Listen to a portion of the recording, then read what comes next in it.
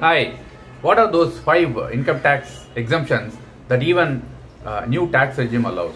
You are all aware that there are 2 tax regimes available now.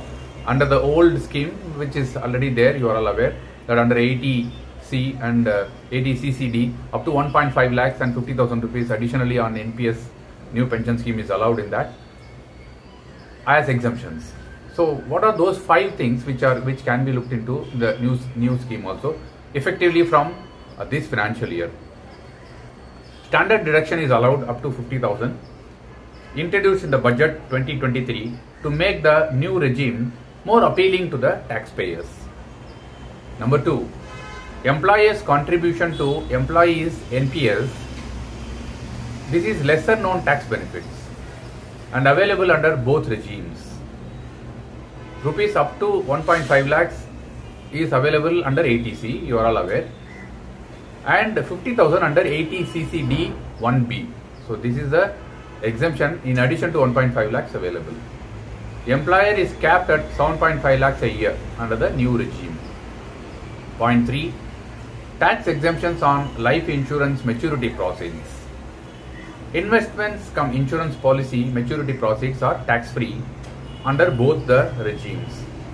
If you pay over 2.5 lakh on policies purchased after February 1, 2021, the maturity proceeds will attract tax.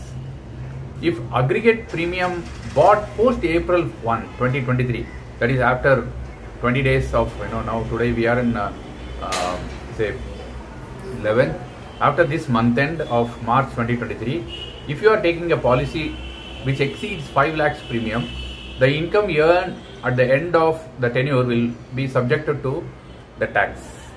So it is taxable. So 3 we have seen. What are the 2 more things which are there on that? Standard deduction on the rental income that you are receiving.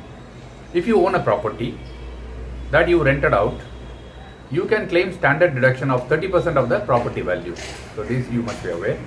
The last one, point number 5, PPF, Public Provident Fund, or Sukanya Samriddhi Yojana.